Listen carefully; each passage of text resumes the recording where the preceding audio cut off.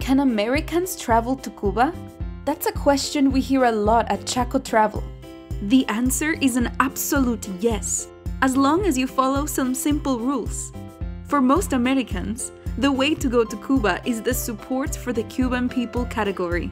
The idea behind Support for the Cuban People category is simple. The money American travelers spend goes directly into the hands of Cuban citizens, not the government.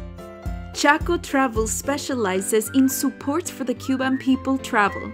We take care of the legalities and details so you can travel to Cuba without a worry.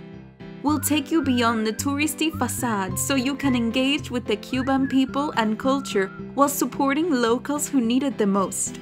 For example, you will stay at a casa particular, a privately owned bed and breakfast rather than a government-owned hotel.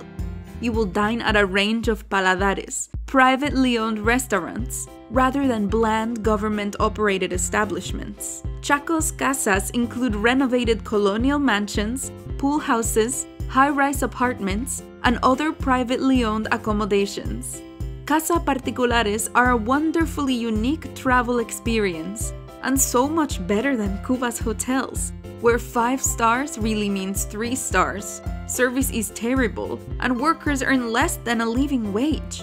All planned activities involve highly educated, privately employed guides and drivers with renovated classic cars, local families, musicians, dancers, doctors, painters, sculptors, historians, architects, religious leaders, college students, and more.